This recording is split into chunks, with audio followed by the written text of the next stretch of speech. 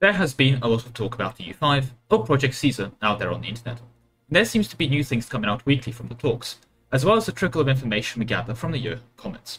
With that said, we now have had 7 talks and a decent chunk of mechanics and information being released. So my goal today is to make almost a summary of what we know so far, looking at what has actually been confirmed, and attempting to avoid speculation when not clearly stated.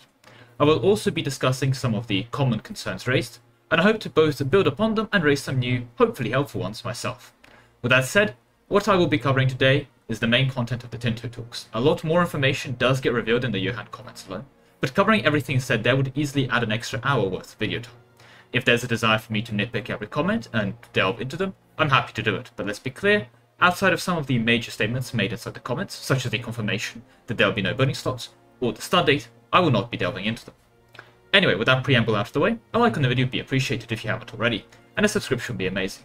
With that said, let's start with Tinto Talk 0. Namely, who are these people who are working on this game, before we get into the dev diaries. So the Tinto Talks, as the name may suggest, are done by, well, the Tinto Studio. This is a new studio that has been established in the kind of almost decentralization of Paradox Interactive and their development branch. Hearts of Iron, which I don't follow too much, I know has a studio that went up in Bulgaria recently, and EU4 got a lot of its development, and by a lot I mean I think all of it, literally exported to the Tinto studio in Barcelona, Spain.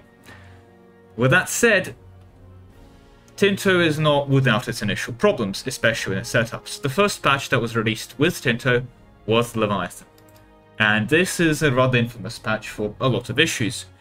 I don't think there's too much point here going into the details of the reception and the release of Leviathan, but let's just say that normally there's a design to say that something is literally unplayable almost as a joke.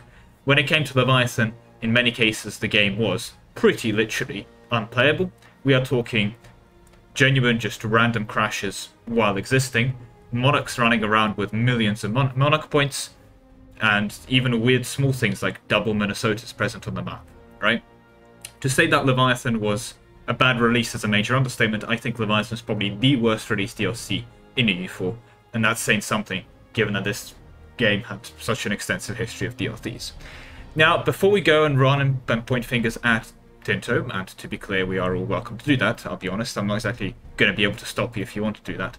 I think an important bit of context that we need to recognize is that this patch was not started, in terms of its development, at Tinto Studio. This patch was started back at the old offices, and this patch was made while there was a migration into the new Tinto offices. On top of that, while this migration was happening, a lot of new developers came on and were hired onto the Paradox team, which of course meant that there had to be, well, some onboarding segments. As I'm not going to lie, there's not many companies out like Paradox there who make grand strategy kind of games with these specific engines. There's going to be a lot of new things being taught in that regard for, well, EU4. That, however, it's not my job to make excuses, and it's more of me to communicate that I don't think Tinto was inherently rigged for success in this case. They definitely have a valid excuse that they want to take it. And in fairness, we'll get to the later releases, but Leviathan, it needed some excuses. However, with Leviathan, let's recognize something important. In terms of the scope of the update, of what they provided, it was pretty massive. We had a lot of new things being introduced, and of course all the new things were broken, but we had everything from monuments to content for things like Australia to, honestly, way too much things in the same patch. Southeast Asia got a massive update. We had this massive update for a lot of things and how they worked from previous updates. And especially when we have to consider things like the Sikh religion literally getting entire new mechanics instead of previously being quite bare bones. Now, when they came out, they weren't great, but in terms of scope, in terms of their ambition, I think Leviathan was very good. It's just a complete failure in terms of execution. And in fairness to them, it took them a while to fix. We're talking all the way from April to September. There was basically no major updates. They were just sitting there fixing Leviathan. It took them 6 mini versions to actually fix Leviathan to a state where it was good, and a couple hotfixes to go from literally crashing every 5 minutes to somewhat playable. But at the end of the day, I think they got there, and looking back at Leviathan now, there's still a couple what I like to call Leviathan artifacts, random Australian tribes with really overpowered ideas and things like that. But for the most part, the game's been pretty fixed. Seek doesn't have broken UIs nowadays, and there's no 2 Minnesotas on the map. But that's Tinto, that's kind of how they were set up, and they went in crashing and burning. Then we had Origins. I think Origins is basically the opposite of Leviathan in terms of not many new things are introduced. You basically got some mission trees for, granted, a very neglected area, Africa. Congo especially had a lot of things going on historically that was just not at all reflected. And they got them some mission trees to make up for that. A bunch of content was given out for Mali and Songhai and those kind of tags, which is cool.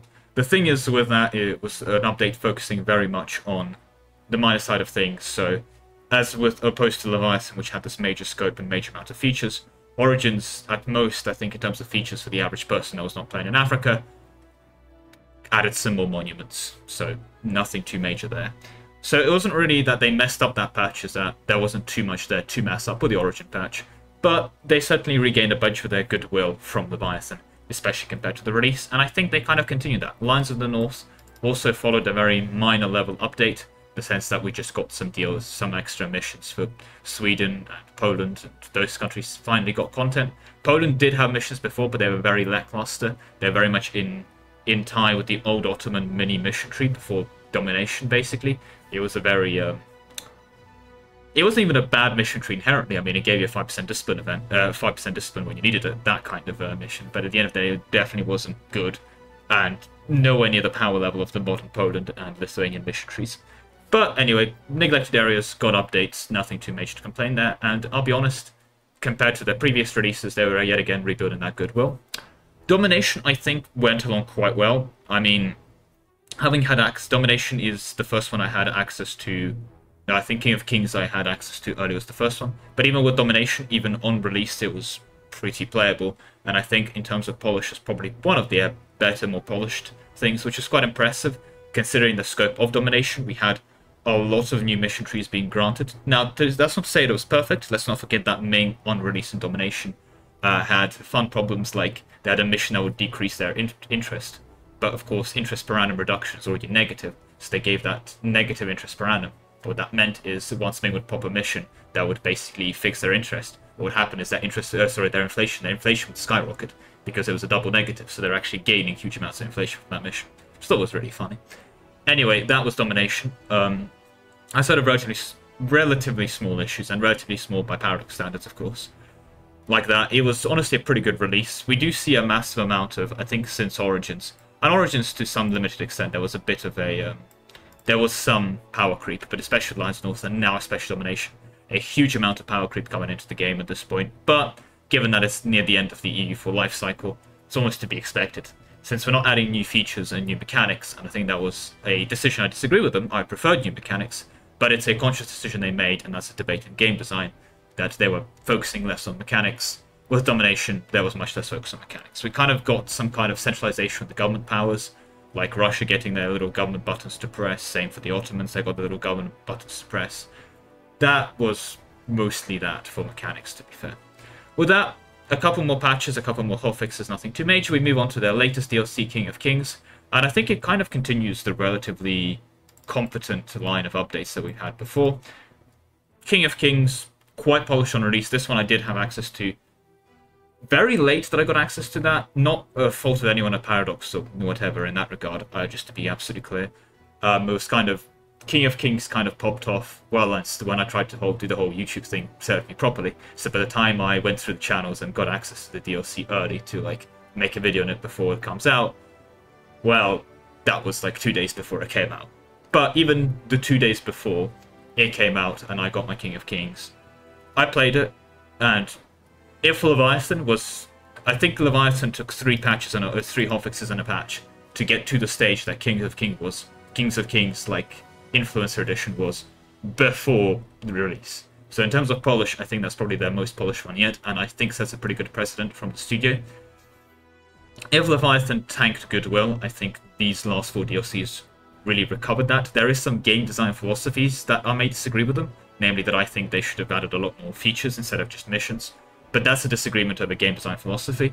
I actually think the fact that Tinto is working on this in hindsight now, ignoring Leviathan, I think they've recovered from that Leviathan reputation, and I think that's probably a good studio to be working on EU5 now, with their current track record.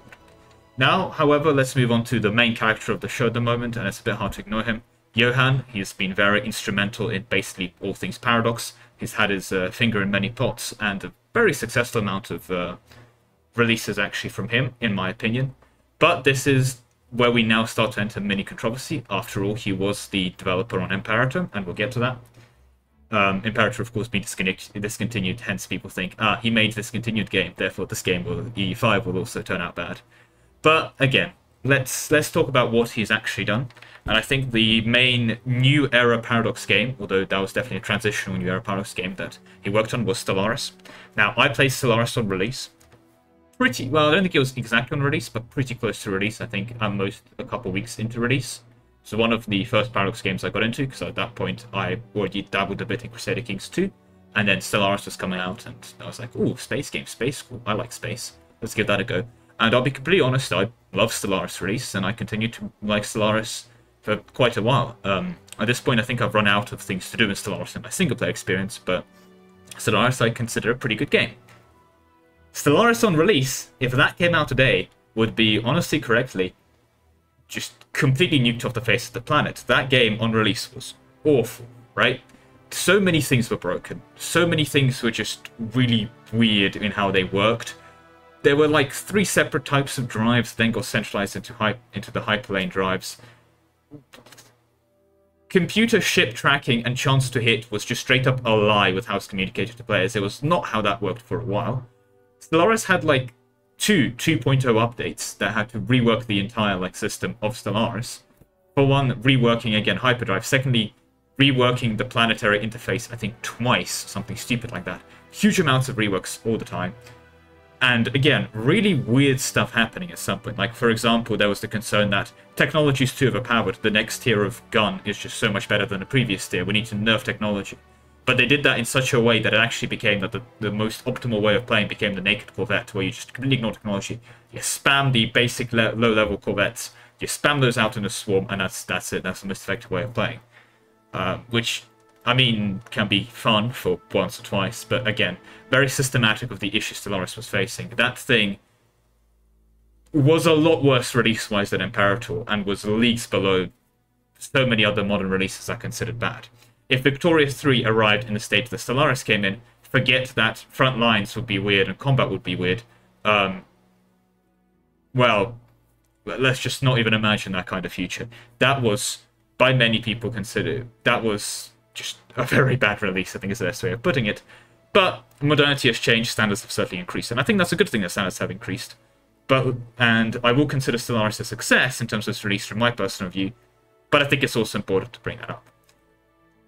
With that said, the other games that he's worked on in terms of their releases, I mean, Imperator is the big one. And with Imperator, I think the main issue there was the lack of content for things outside of Rome. Once you've played Rome and once you've played a tribe in anywhere, you've kind of played the whole game. There wasn't much else to distinguish them, and let's not pretend that in vanilla Imperator, without the recent modding community updates, there will be a major difference between playing a tribe in Ireland and playing a tribe in Northern Africa. Like, in terms of content-wise, they were very similar, which of course was quite bad. And there was definitely a lot of focus on getting a lot of the mechanics right and getting a lot of the fundamentals down. But even then, I found that Imperator was a bit all over the shop with the game as it released, because you had a family management system, to some extent similar to Crusader Kings 2 and 3, which is neat, but also weirdly put into a system similar to EU4 with mana development and nation building.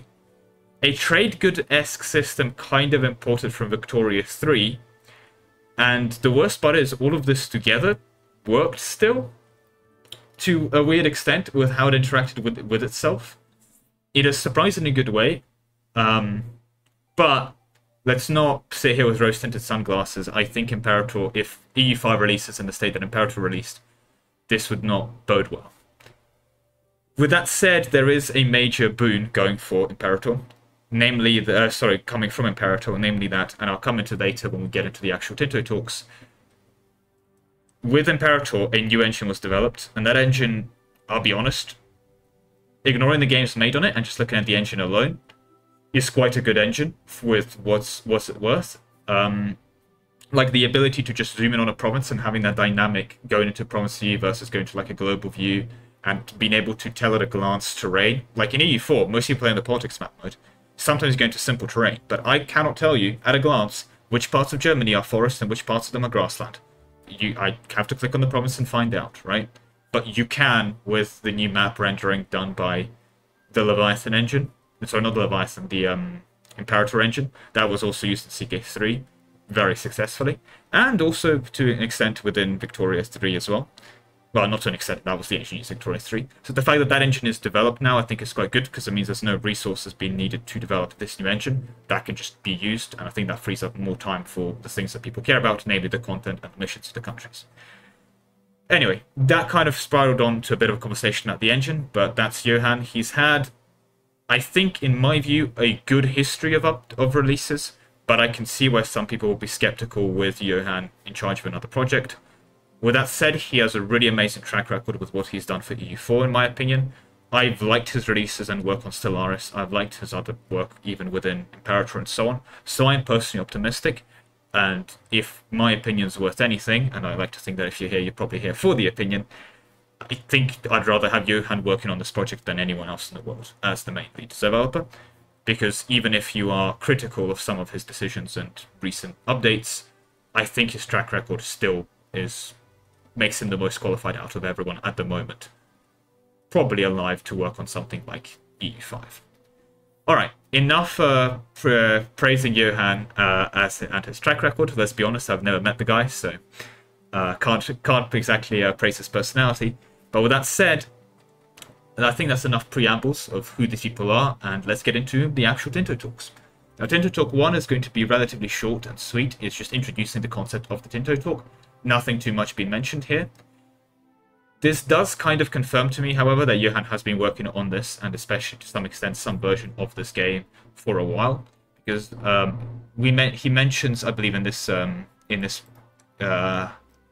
diary somewhere around here that yes, there we go, in Q2 2020, he started writing code on a new game, prototyping new systems that he wanted to try out. Sounds excellent. What happened in 2019? Imperator released. So he pretty much went from Imperator plus early release work to having a short little break, so basically a quarter of a year, which is fair. I mean, if I was in his position, I'd probably take a longer break, if anything, but, you know, I'm not him. And so we start seeing him work on this on this game. So I think it's good that it's already been in development, at least conceptually in development for the last 4 years. I think that's a good sign. With that said, that's kind of it for this dev diary. The main thing that Tinto Talk. The main thing that he mentions here is that outlining the goals and settings of basically EU5, as will be confirmed later. I mean, it's technically not been confirmed yet, but for the most part being confirmed. The goal being believable world, so somewhat historical immersion and making you think that this could have at least conceptually happened, even if we're not following the history textbook. The setting immersion, so the what-if scenarios of, you know, basically the same point as before, and another focus on replayability. Now, I've weirdly enough seen a critique of this point, saying that what's the point of saying replayability? It's a Paradox game, of course, it's going to be infinitely replayable. I feel like that's not a very good approach to have, because I still think you should work on the concept like that. Just because something is a Paradox game does not make it inherently more replayable. So bearing that in mind, and at least having that within your design philosophy, is a good thing to have. So I think, for me, nothing too much here to say that's an outline or an issue. We see that's been in works for quite a while, and I think this kind of sets the scene of what we're to expect. If anything, it's kind of introduced the Tinto Talk concept. Right, there we go. Let's now move on to Tinto Talk 2, where the fun begins, because this is where we get our first main looks at the map. And as you all know, and we all love here, we all love maps. Right, they talked about choosing the projections to pick and all the other fun things in games. Now, later when people tried to... We got a couple more maps in Tinto 3 within this map. We tried to put... and I say we, I think a guy in the Discord that I then stalked and I'm currently taking credit for, basically superimposed some of the other provided maps onto each other, and he noticed that the map superimposition didn't add up, so he had to like distort India and distort Byzantium when you put the two on, indicating that there is some kind of MIDI distortion going on there. I can't exactly remember his points, I'll be honest, it was a while ago. But the long and short of it was the map was still 2D and not the Imperator mini curve as you float around, for better or for worse, so that's something that's good to know, I guess. But yeah, that's something we'll come to. Let's talk about the main thing with the map, and first of all, that this screenshot here, in terms of how it looks, and the little separation of mini provinces, basically sub-province counts, as well as the sea lanes, very much for me confirm two things from this kind of map setup here, and this kind of mini-map vibe of looks. It's very much giving me the Imperator engine being used here, which I think is good, because I think that's a good engine. But that's, for the most part, my proof to it. This looks like the engine. They could have technically developed a similar looking engine that's completely different. I doubt they have. That makes very little sense to do, but technically could have happened. But this is my proof for it. And the other thing, though, is the proof of why this is EU5. And I've already made this claim. I made a video on this earlier of why this is EU5. Namely because for the sea lanes and how we communicate between other provinces, well, this makes no sense outside of the EU5 time period, or the EU4 time period, or the EU time period, whatever you want to call it. Because, again, to repeat myself from earlier, if we had something like battleships, or something past the 1800s, like your steamships, they're not going to care about trade winds really at all, if even some. So they will be fine just sailing across the wasteland here. And if we go earlier than EU4, well, we're not even setting out onto the ocean. Forget trade winds, we're just not leaving the coastline. So the fact that these exist indicate to me that this game is basically EU5 simply because of the time period being set. So with Tinto Talk 2, we see a lot more people jump in on that conclusion. And there we go. I personally have already talked about these sea lanes before. I think they're a cool addition because it means it's blockading things is easier. And I think that's a good step in the right direction in terms of making naval combat at least a bit more interesting. I'm not sure if it's possible to make naval combat good.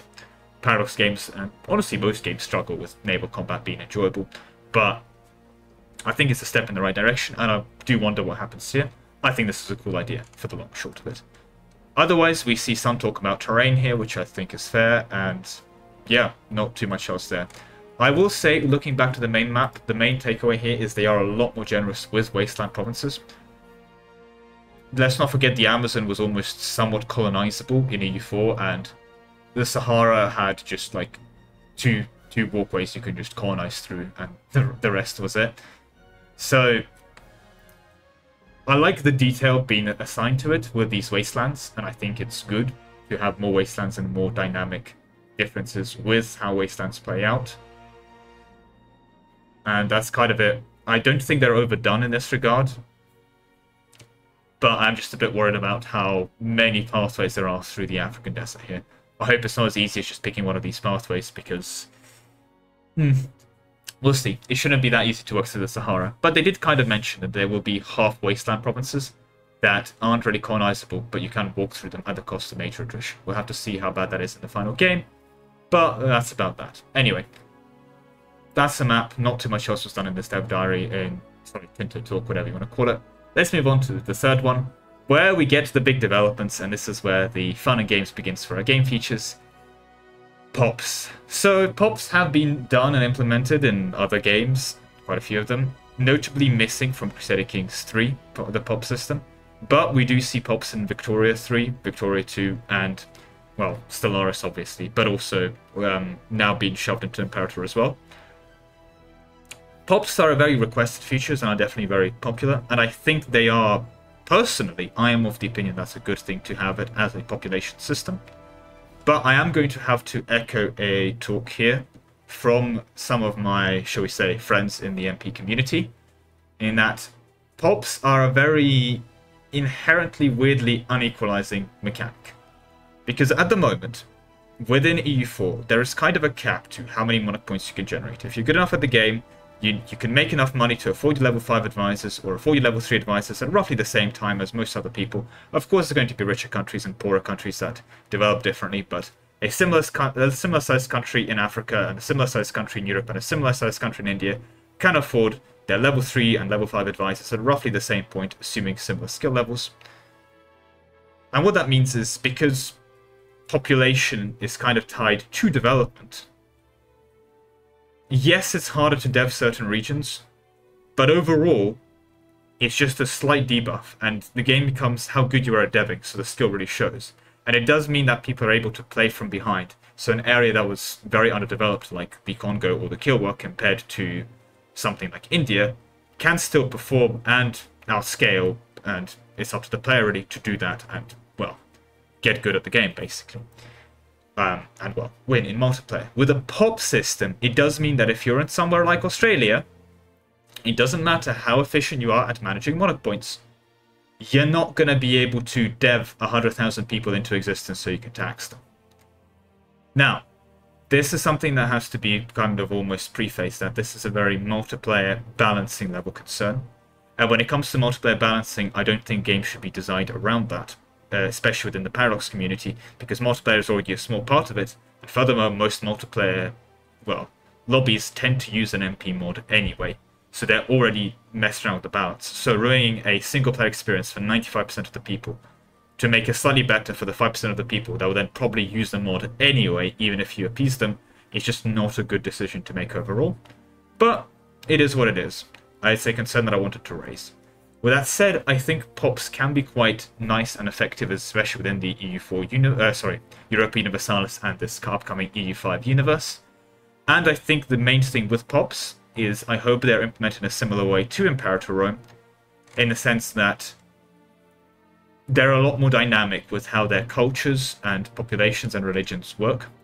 Because Dear Lord Alive is culture and religion weird in EU4 at the moment. I'll be completely honest with you. Our province is 100% culturally homogenous and religiously homogenous.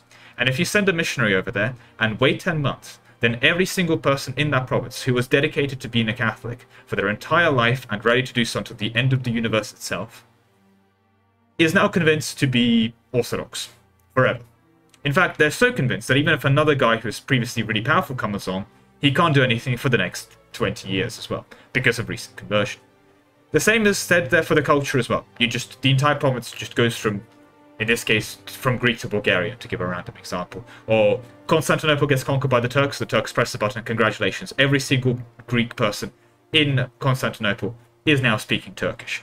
Like, instant language learning lessons. They instantly understand how Turkish culture works. They are out there ready to, get on a horse and go do some hoarding as the Turks were doing at this point, kind of thing.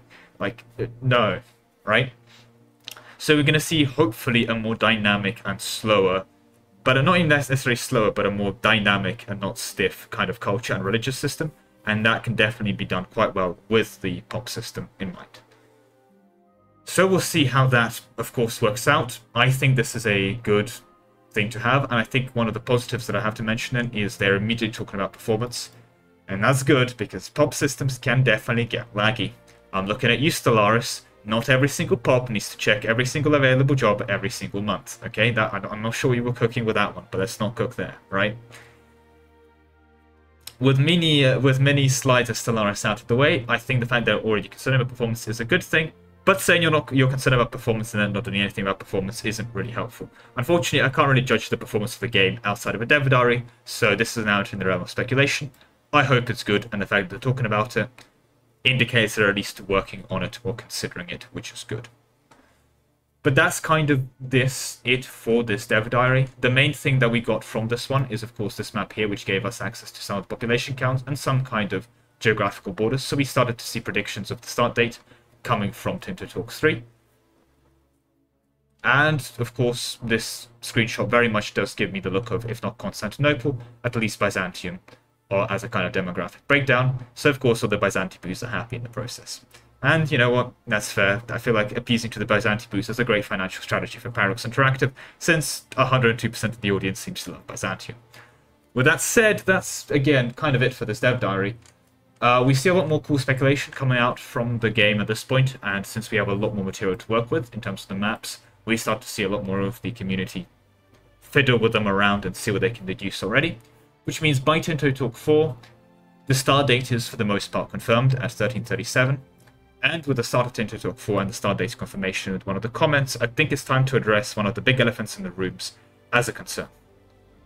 EU4 already covers a really major part of human history. We're talking 1444 period to 1821 is already well over 300 years, 370 odd years of human history and very large changes in human history. right? One of the major events that happens during this period and isn't even concluded, but is almost in full swing and to some extent even turning down a bit, is colonialism. And the thing is with something like colonialism is that as an institution, specifically the European overseas colony type of colonialism, affected pretty much everyone on the planet.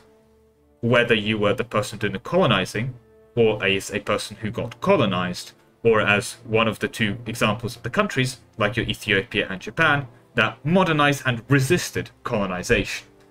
To the Ethiopians to less of an extent, but eventually the Italians did get them.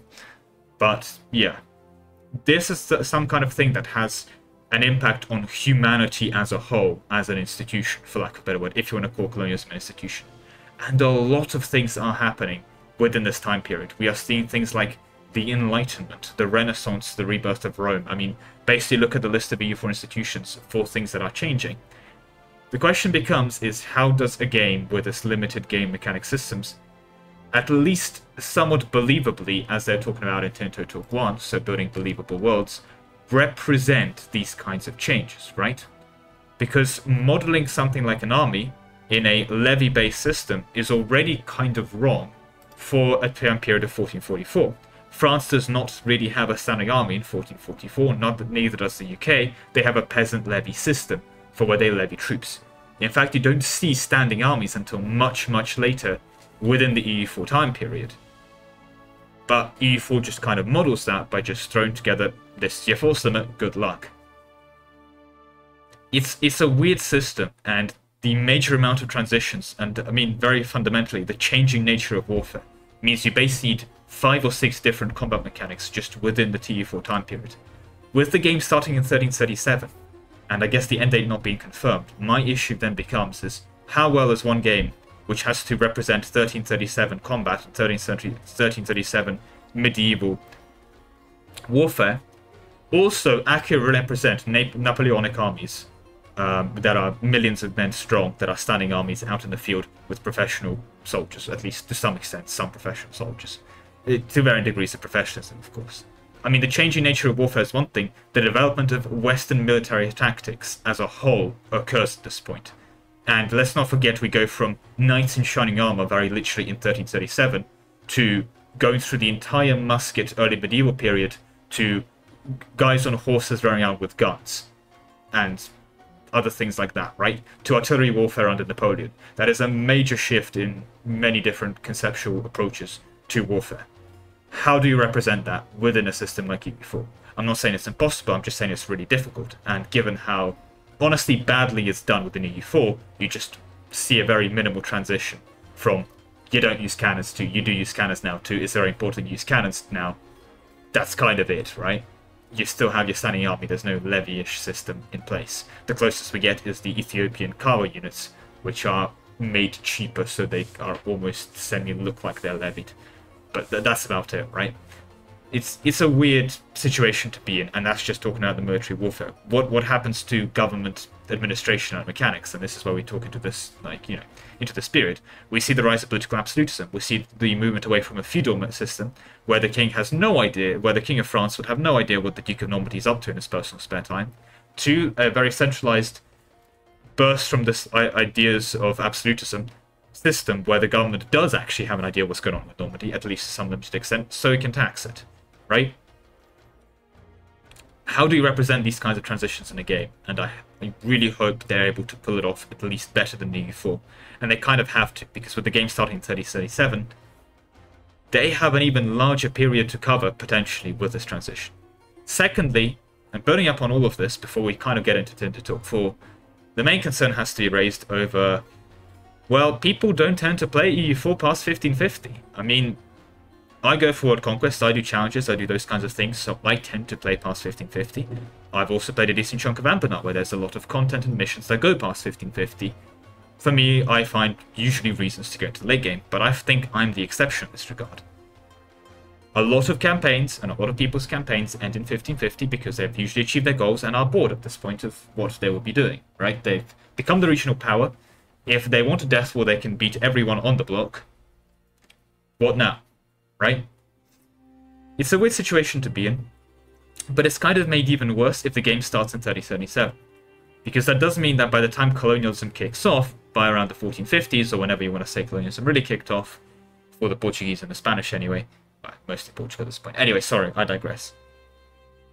When you have that system like that, by the time colonialism actually starts, most people have probably played the game from 1337, got to 1450, and called it a day. Right? For them, that's it. They've played the game, they've done their goals. Which means that you kind of have an EU4 game where a lot of people are not playing past 1450 if we inherit this kind of mindset and approach from EU4. Now, let's be clear, we can blame the players all we want over the players not wanting to experience the late game, but EU4 does not exactly provide an amazing late game environment, right? The revolutionary mechanic in EU4, I think, is relatively cool, but can definitely be expanded instead of just being a glorified republic with, you know, with recolored absolutism. And outside of that, there really is very few things going on within the late game, right, for you to do. Furthermore, this is added by the nations, the AI, kind of blobbing into these very annoying cohesive states that do make sense, but are also just a lot less fun to fight. Because you exist in a situation where you know you're stronger than them, you know you're better than them, you know you're going to win the war, but it's just a kind of a grind to, well, grind down the victory, right? And that just isn't fun. So there is an element of design to it as well as mental approaches with how goals are being set. Hopefully longer mission trees or whatever ends up happening in this game, although I believe at some point they do confirm there's no mission tree. What I guess I'm getting with this point is, I hope there's designs and systems in place that would encourage you playing more than 50 or 100 years into the game for each campaign. Because if not, we're going to see a lot of campaigns starting in 1337, not actually getting even to the EU4 start date of 1444, right?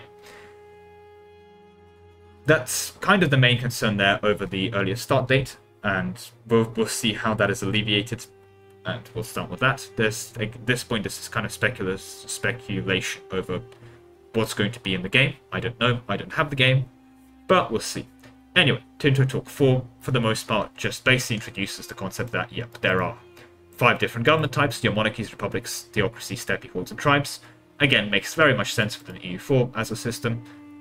And we kind of have these like little playing cards, very Victorious 3 aesthetics on these graphs, so again, indicating to me the same use of engine there. These kind of like almost playing cards that, aha, I play autocracy, my monthly progress to aristocracy plus 0.1. Or I play pashas, minus 10% unrest. Woo. That's kind of like the vibe I'm getting from them. But that's neither here nor there. I think it's good. I think it indicates a relatively dynamic government system that allows for a lot of customization between the Principality of Wales and the Kingdom of Sweden. Or the Crown of Aragon, as they mention themselves. I think it's good. And when it comes to things like your, well, they mention the admin efficiency. They mention that the advisor system is kind of getting reworked into a royal court. They hint towards this here, and they're definitely going to hint towards it later in the later dev diaries, but we're seeing almost a return to the slider system, which I think is cool because sliders were in many places. I mean, believe it or not, sliders were even in your Civ games. Back in the day, in your older Civ games, you had happiness and science sliders. And they really fell out of fashion as a game design choice. Maybe there was some reason for it. Maybe there wasn't. I mean, one of the main things with EU4 is I feel like sliders are put in there almost to tick a box. Because, let's be honest, even if you have used the EU4 sliders in the economy tab, when was the last time you had the slider for the army, anything that was in the minimum or the max? When was the last time you had the colonization budget slider on anything but the max? When was the last time you had the missionary slider on anything that wasn't the maximum or the minimum, right? You never want to go like, ah, yes, I would like to take my colonization 75% speed, please, right? So it's something you do. You don't really go into a battle thinking, yes, I would like my armies to fight 20% worse, please. Let me not put my army slider up the full way, right? It's just, it's a very, instead of being a slider, it could have easily just been a tick yes-no system, for lack of a better word. But again, I hope they're implemented well within EU5, but we definitely see almost a return to the slider-based system. As for the governments themselves, there's not too much more to complain about here. I'm not sure if they use like a reform progress system as they have in EU4, where you unlock more of these as you go around, or you have to meet certain conditions, or do like almost a Victoria 3 Parliament roulette to pass new reforms, or change your languages. That we'll have to find out of exactly how it's implemented within the game. With that said, that's kind of it for the government in basic introduction, for lack of a better word. Let's move on to Tend to Talk 5 now, which is more now talking about the actual estates.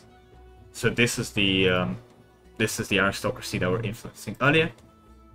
And I think this is a cool system because within EU4, I think one of the things that's really not talked about is this conflict between court and country. There is basically a disaster for it, and your estates can get influence or whatever, but there really was a very much a back and forth in this time period for a decent chunk of this time period between centralized authority of the crown, the authority of the church within the clergy, the authority of the nobility, the authority of the burghers, and even the weird mix and mashes of that in the sense of, for example, in Venice, the burghers, the merchants, in essence almost acting as the nobility within that domain. And then, of course, the push of basically who got to oppress the peasants the most and extract value out of them. So I think the fact that it's more of almost considered within this dev diary as a kind of combat between the satisfaction and the powers of certain estates, I think is good. And the fact there is this distinction between influence that not directly lead to happiness of a state is also important.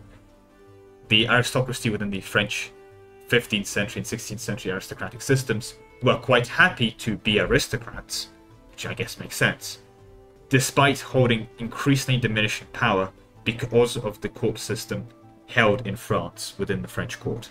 In the way that proximity to the monarch basically granted you power, you wanted to fight within the aristocrats instead of team together to increase your own personal standing as a kind of system. And I think dynamic systems in that regard would be cool and are almost enabled by this state.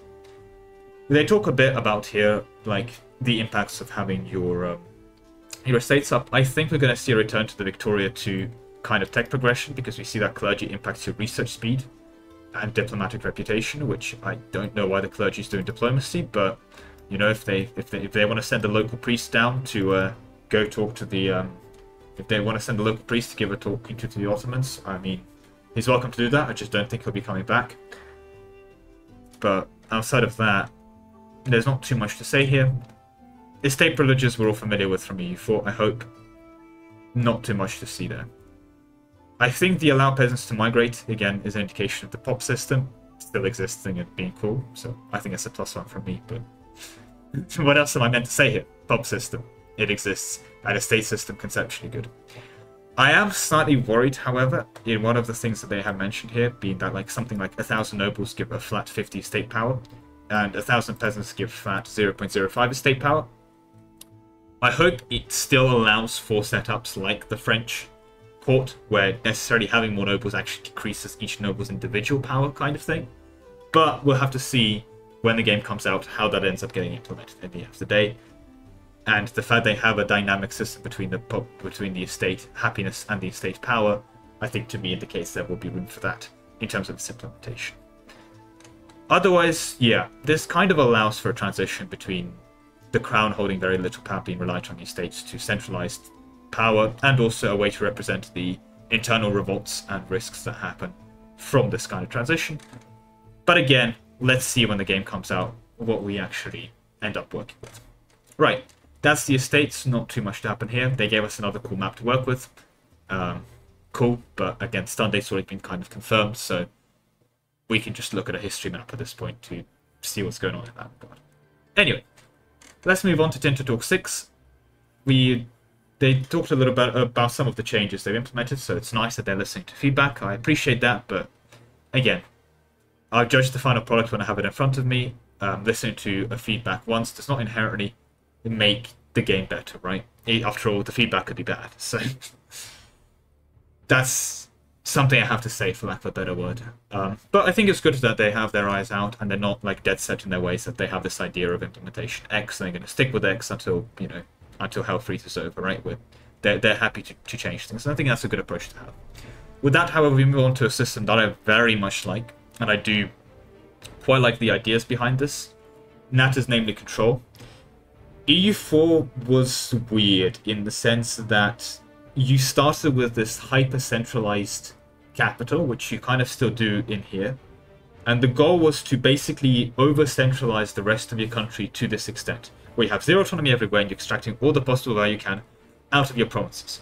You don't really want any backwaters that are far away from your capital and the court that you have no idea of control over, because it's pretty much always better to state the entire planet, and if you're out of GovCap, get more GovCap, so you can state the entire planet and develop it all to be basically every single province is a 50 dev megacity, right?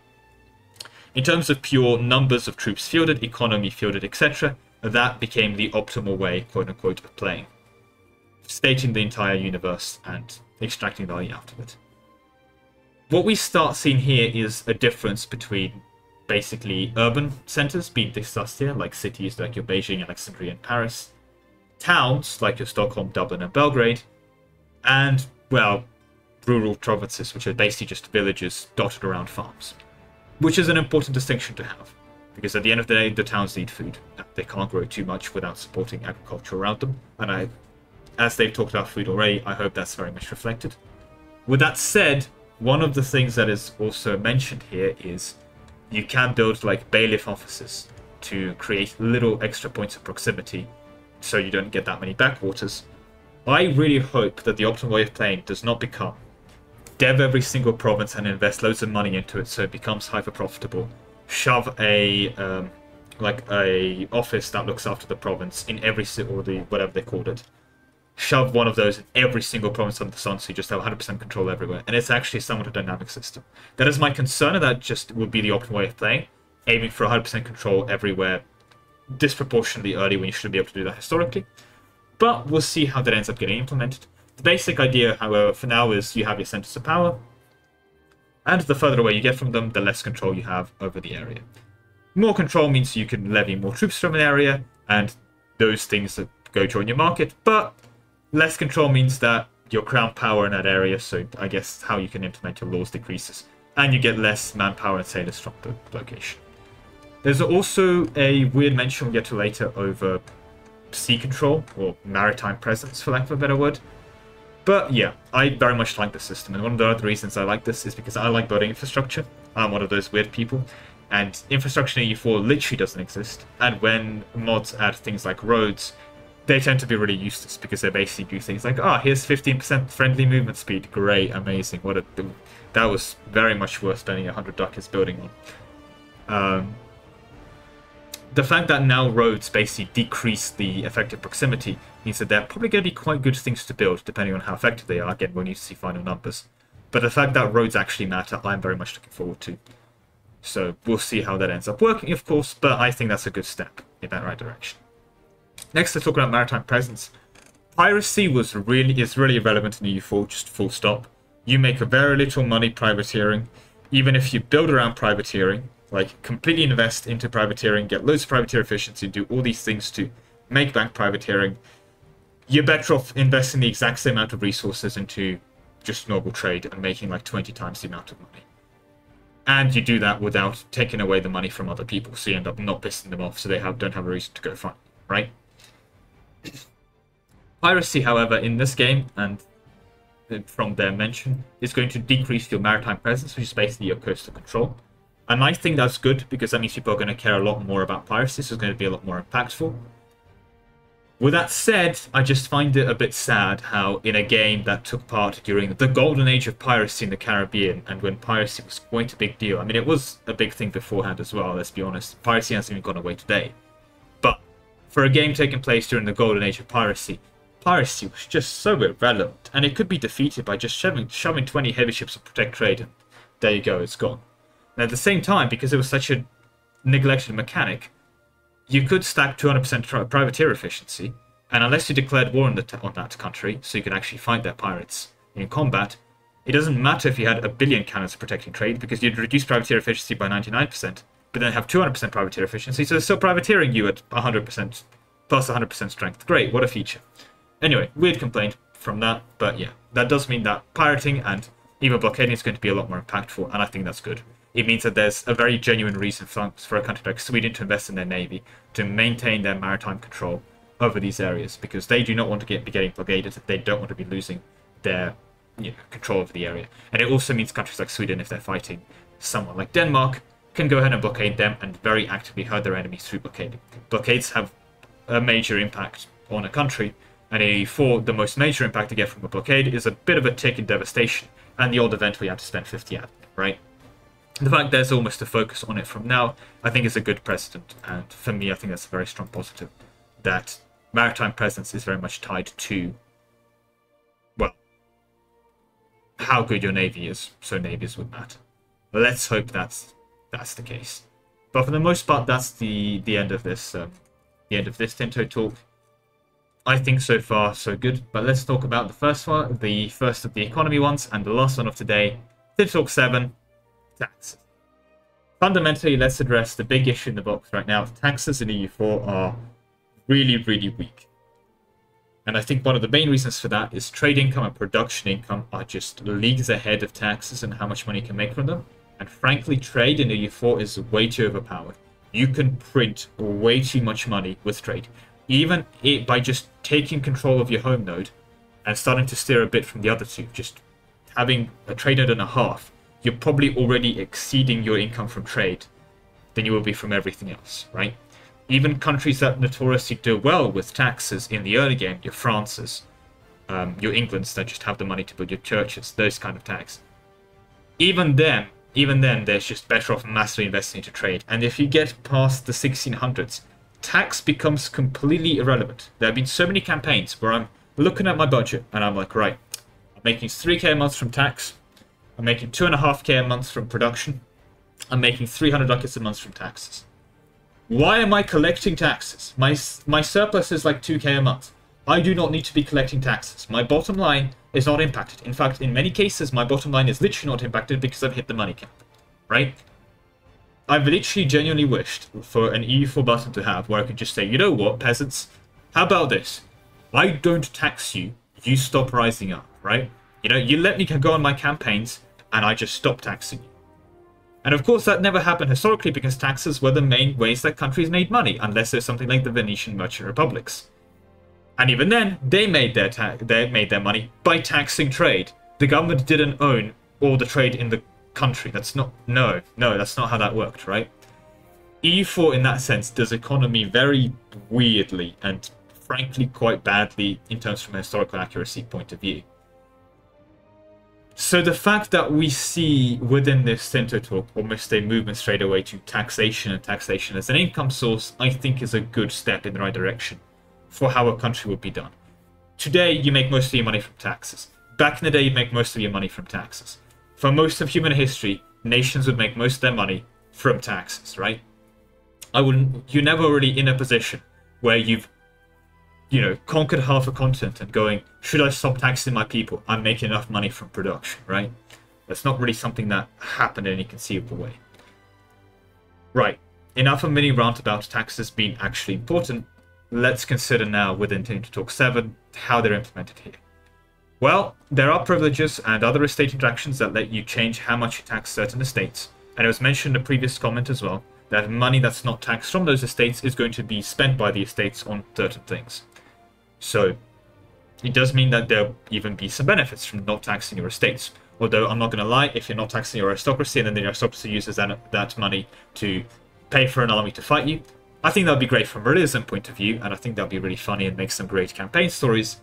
But I certainly find that very annoying. Like, come on guys, I want you to build infrastructure. Stop trying to build up an army for the 19th revolt against me, right? However, that is an implementation issue, and I can't really comment on that until I see the game and the sense is given to me. Anyway, that's that debate. Within this kind of income, we will see that there's multiple sources of it. Basically, the estates previously mentioned, how much we're taxing them, and the impact of those taxations on their final, balance sheet, as it were. Another thing that I think is really good, and I absolutely adore this, and I'm really sad that this is not in other games, is the fact that they've added minting as a form of income. Basically, how much money are you printing? That, of course, naturally would lead to inflation, printing more of it. However, it does mean that, hey, there's another slider for us to shove up. Screw it, let's print our way out of the debt. It's a technique used by many countries, and it's weird that you couldn't really do it before. I mean, you kind of had a debased currency button, but it would give you corruption for some reason. I mean, EU4 was very weird in that regard. The fact you couldn't mint or print more money was very weird for a game that took part during the rise of banking and the banking families in the 15th century, right? We literally see the modern financial system being born within this time period. Why can we not print money, right? So we'll see how that works out. Then there's other like sources of income. The fact that interest there starts at 0 tells me that yes, you can borrow money, but I hope you can also lend money out and make money by lending money in a Victoria 2 style loan system. That would be cool. Trade income to me raises a bit of a red flag, and that are we going back to an EU4 trade system. But we'll see how that works out. I hope that's just tariffs on trade coming in kind of thing. Diplomacy, you can subsidize people or you can sell people port fees, whatever. The fact that selling food as a separate category is interesting. I think the fact that there's already a lot of focus on food, especially from the earlier talks about nobility consuming food. So when you put down the sheriff's office, they'll have a higher food demand, which is why I mentioned that you need to dev the province to get loads of farms there going. I think there's such a strong focus on food is good. It's going to make things like the little ice age going to be a lot more impactful on how people hopefully play the game, and will reflect the local period, which had a lot of famines and a lot of issues of drafting the peasants for war so they can no longer work the farms. I think that's going to be a good system and a rather dynamic one at that, and I hope it's fleshed out very well. The fact that there's already a focus on food from a lot of these screenshots, I think to me is a good sign. So we'll see how that works out.